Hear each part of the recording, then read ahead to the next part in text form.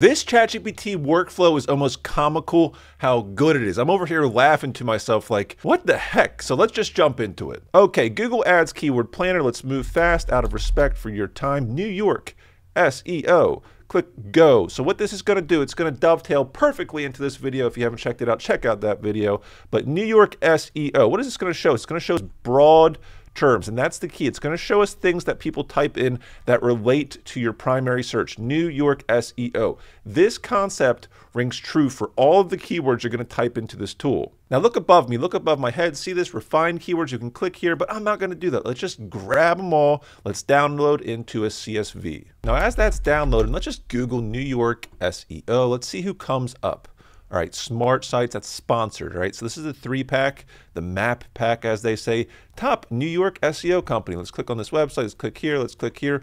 All these companies are making a lot of money because, listen, if you can provide SEO services in New York City, you're going to make a lot of money. This is the website that we looked at in the other video. Check that video out. Look, what do these websites have in common? I just want to know quickly, and I want to know what to do about it. Now in ChatGPT, come to GPT-4 Code Interpreter. This is where we're going to live. See this button here? Upload file, upload the CSV, and let's have some fun. Now when this works so easily, I was jumping up for joy. Provide URL slugs that I need to write on my website based upon the data I've provided. I want to rank for this. So you can copy this for any concept. And look, it says, great. Listen, you have to upload a UTF file. Out of the gates, Keyword Planner is going to give you something weird like a TXT file. You have to change it. So it gave me some errors here. But finally, it said, look here, this is amazing for New York SEO. So in other words, if you want to rank for this term based upon the data you've given me, put this and this. This is incredible. Like literally type in www.whatever/New York SEO. It's telling me the slugs and the pages we need to write for New York SEO company, New York SEO company, best New York SEO company. I would choose one of those two. Let's keep going with it. For New York SEO expert, boom. So look. It gets even better. I said, can you provide more service-specific slugs? New York SEO audit, New York SEO for small businesses. This is based upon data that Google is collecting. People actually type in these terms. It's incredible. So look, location-specific slugs, that is a huge one. The video I'm telling you to watch has a lot of those. Industry-specific slugs, crazy. Give me more location-based slugs. Let's go with this. Now I'm going to show you what I usually do for this tactic, and we can kind of lean it up against what we have going on here. New York City boroughs. Look at this. Incredible. So let's see what I used to do, and let's see how we can combine them into a really good SEO program. Pay close attention. I'm going to give away some SEO secrets right now, but you can go into people's sitemaps. Sometimes it works, sometimes it doesn't. It really is contingent. It depends on if they have Yoast SEO. So I'm going to grab that SEO sitemap. Let's go here. Boom. Did it work? Boom. Let's see what this page is doing. So look. We're going to use this. This is the websites. This is all of that website's pages. Like all of the content that they have, every slug. A slug is just like a suffix upon www.whatever.com/that thing right there is a slug. So we're going to try these guys. Let's go right here. Boom. Sitemap. Okay. See here. Boom. Post. Look. These are all their blogs. Right, SEO versus SEM. We could click right here, SEO versus SEM, which is better for your business, and so on and so forth. It's an easy way, if they're using Yoast SEO or something similar for WordPress, to grab exactly what they have going on. So what we're going to do, I'm taking one of the websites, combine these competitor slugs into your recommendations, make sure to include what they've done too. Boom, let's see if it can do it. I just want to have it on the same ChatGPT, interface, talk, chat, I guess you could say. Competitor slugs. Look at this. This is so cool. Jeez Louise. This is why I was laughing to myself. I'm like, man, this used to be so difficult, such a pain. Look, we can see exactly which location-based SEO services pages, your recommendations, so we're leaning it up against each other. This is incredible. Other location-based SEO, awesome. Your recommendations, web design services, competitor has this, your recommendations had this, digital marketing. Look at this. It goes on and on. So how hard is that? We can see exactly what our competitors are doing, right? And then we can lean it up against data that Google Keyword Planner has. But it gets even better. Check this out. So someone asked me, look, I'm watching and always waiting for your new videos. Thank you for that. Can you make a video for fitness website, please? And I asked them, what aspect of fitness. So what we're going to do, let's pretend we have a niche website where we make money with display ads and other things such as Amazon, affiliate things. How would I use this tactic for a fitness website? First step is let's ask ChatGPT, tell me the most profitable CPC niches within the fitness niche for a website. So just tell me the niches. It's important, blah, blah, blah. Come on now. Home workout equipment and programs. Okay. Weight loss programs. Yeah, that's definitely a high money one. Nutritional supplements. That could be cool. Protein powders. We could do that. Vitamins.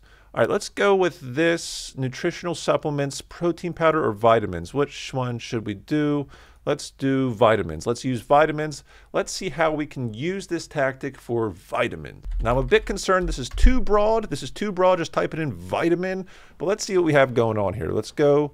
Let's see. Vitamin. Okay, vitamin D, C, da-da-da-da-da-da. You know, that's going to be the problem because it's just going to list all of these different vitamins without any intent. Like it's just general Wikipedia type of stuff. So how do we take this? Let's say vitamin D supplement, right? Boom. And let's see what comes up with. Now we're getting more honed in. We're going to go further down into the funnel. Okay, yeah. Now we have something here. So look, all these different things, vitamin D, 1,000 IU, these are very specific things. I think there's probably good money behind these. Let's look at the cost per click. Over here to the right, do you see here, top page of bid? 14 cents. So there's money behind like all of these. Therefore, there's traffic behind all of these. And now we have something to work with. So here we go. Same prompt as before. Same exact thing. Let's see if ChatGPT can do a good job for us. Let's see here. So great. You provided a file. That's good. Let's keep going with it. Let's keep going with it. All right. So far, so good. So this prompt seems pretty bulletproof. Watch it just crumble in front of us. I'm going to go live. No matter what happens here, mark my words. I'm just going to go live with it. I'm not going to, Okay. All right. Good. Come on now. Since we're focusing, let's extract relevant information. All right. Identify relevant. So come on now. Create slugs. We can follow. All right. So it's going on this whole journey. It's telling us we want to do this thing. I'd prefer ChatGPT just do the thing, robot. Do the thing, robot. But it wants to tell us as it works. And that's okay, too. Nice. Okay, it's giving us a page title this time. Best vitamin D supplement. Okay, cool. Vitamin D tablets. It's working. Yet again, it's working. Vitamin D 3 explained. Incredible. A versus article. This is insane. A D2 versus D3, man, geez Louise. So what we're going to do, let's let this run out. What I'm going to do is understand in vitamin D3. We're going to copy just one of these at random, right? This is really good. We're going to copy this, and I'll show you what we're going to do. Now, off the bat, we can go to Google. We can type in understand in vitamin D3, and we can look. And you're going to find like incredibly hard things to compete against, right? .gov, .edu, Mayo Clinic, forget about it. So what I would prefer to do is come over to Answer Socrates. Let's type it in here. Let's see if this is going to help us out at all. 48 questions. I love it. So what we've done is we've specified exactly what we want to search for. If you're going to do a broad term, let's just understand about vitamin D3. Good luck. You always have to dive in deeper, especially in these YMYL niches, your money, your life. What is the proper way to take vitamin D3? So we could come over here. Let's type in that query. So what we're doing, we're going down the rabbit hole a bit. WebMD is still at top. And Google does this on purpose. They're going to try to give consumers the most reputable websites if it's YMYL. But I'm just looking, is there anything in the cracks? I might need to use Ahrefs here.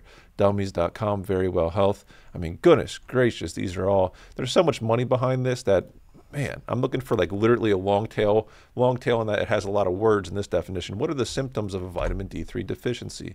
Let's just keep rolling with it. Let's see if we can find something of interest to us. I'm looking for a website that's not .edu or .gov so that I can kind of do parasitic SEO.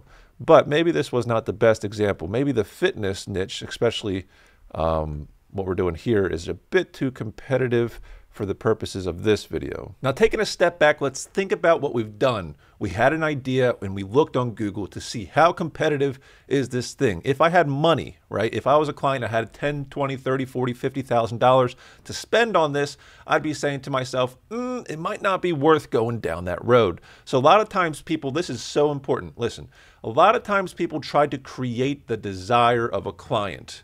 You cannot create the desire. You have to go to where the clients have desire, right? So we use Google Keyword Planner to see where the desire is. What are people typing into Google right now? And then we have to pair it against our competition. Can we even compete against Mayo Clinic? There's no way. Not in 100 years is that going to happen, right? So we have to see, is it worth our time to go after this specific keyword? Of course, we're not going to give up there. Training bags. Look up here, training bags. Let's get the results. Let's see what comes up here. There's 452 keywords.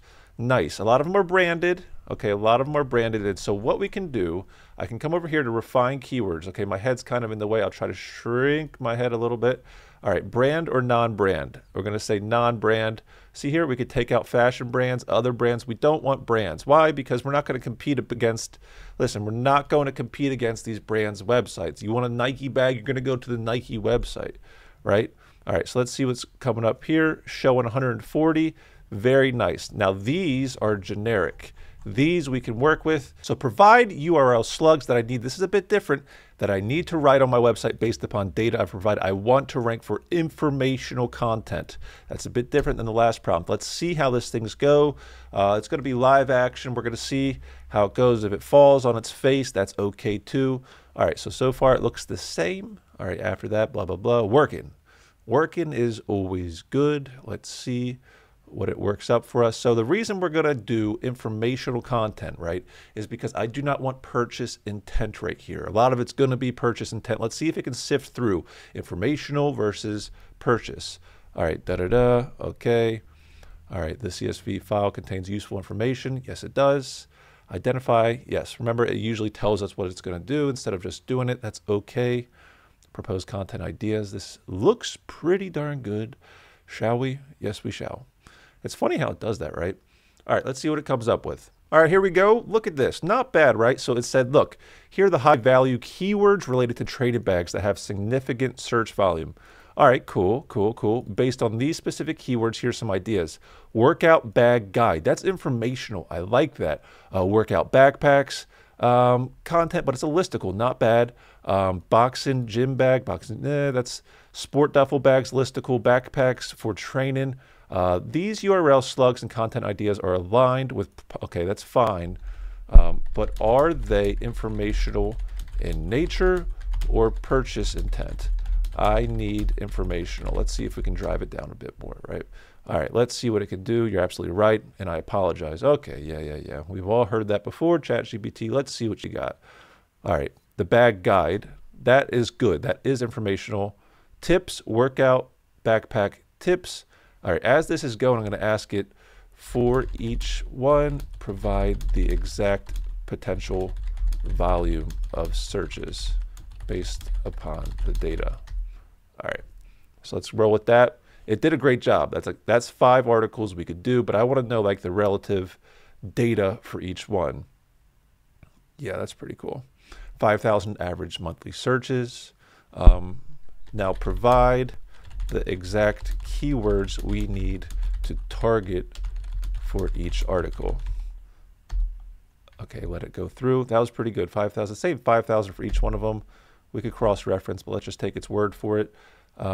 Exact keywords we should target for each one. And then we're going to take this, we're going to do something with it. Workout bag, enthusiasts. Come on now, give us something here. Keyword to target. Okay, it's giving us one. Give multiple keywords for each article and include LSIs. All right, let's stop generating. Boom, let's go here. All right, shucks. All right, regenerate. Let's see what it can do. And with a little persuasion, we have this one right here. It gives us LSIs and secondary keywords, primary keyword, and the content idea. So what are we going to do? Let's take this. Let's go to Word Galaxy. Let's go to the dashboard. Let's go to new article. This takes a second, right? Let's push it here. What to pack for in your workout bag, a complete checklist for gym enthusiasts. Pretty darn cool. Let's do here. What are we going to do? Let's grab these. Let's grab these. Boom. I got to take these out. Boom, boom. Gym bag essentials, items, All right, best bag. I don't think ChatGPT, because this is based upon ChatGPT, might have a hard time with some of this. Let's say workout bag. Boom, here. Let's go. Style. Let's do, what are we going to do? Let's do English. Let's do article length 1. And now we're spinning. Let's wait a second. Now, as that one is working, right, it takes a minute or two, and we don't have to do anything once it's working. We can start a new instance of Word Galaxy. I want to try something, right? I want to compare these two. So instead of having these as the headers, right, we'll have them as additional keywords to inject in the article. Very, very interesting. We'll let the tool come up with it itself. And I just want to grab the workout bag as well. Boom. Let's put it at the top just for good measure. Boom. All right, so let's do that. Everything is the same in both of these, right? Is this one done? Okay, by now it's done. So we're going to have this one cooking over here while this one is going. What to pack for in your workout bag. It gives you meta title, okay, meta description, very nice. And all the headers we pushed here, very nice. It came up with this. I don't know how many words this might be. Let's just look. Items for fitness bag. Your workout bag should be well stocked with essential items that will enhance your fitness routine and ensure smooth. Great. Workout bag checklist in order to ensure that you have everything you need. Blah, blah, blah. This checklist, choose comfortable, moisture wicking fabrics. So what I would do, I would go through here. I would check for accuracy. Now let's check out the other article. Keep in mind, this is the one we did this. We did not include any headers, and we have all the additional keywords we wanted to inject. And look, I think the structure is much better. Conclusion, we have fitness accessories, water bottle, resistance bands, jump rope, foam rollers. I mean, that's really darn good. Workout apparel, moisture wicking clothing, right? Pretty cool. But the deficit I see here is it included workout bag 9 times. If I click here, it can push a hyperlink to each of those instances. Gym bag essentials 3 times, but it didn't have items for fitness bag, workout bag checklist, and best bag for gym and work. And the reason is this tool, Word Galaxy, will not force injections. It will not keyword stuff, and that is by design. We don't want to keyword stuff if we can help it. We do want to choose which keywords are pushed in there. Oftentimes, if you choose lesser words instead of like a string of 5 words and you just have one word, it's going to easily put it in there, right? But play around with it. A cool tool. This probably cost us 1, 2, 3 cents to write each of those articles, so not bad at all. I hope you like this video. Check out my other ones. Check out this video right here. Like I was saying, that's excellent. Please subscribe to the channel. A lot of things going on here, a lot of cool things. We have a new SEO tool coming out in the future, so get on the newsletter because people on the newsletter will have first dibs on that. But I appreciate all of you, and I'll check you on the next one.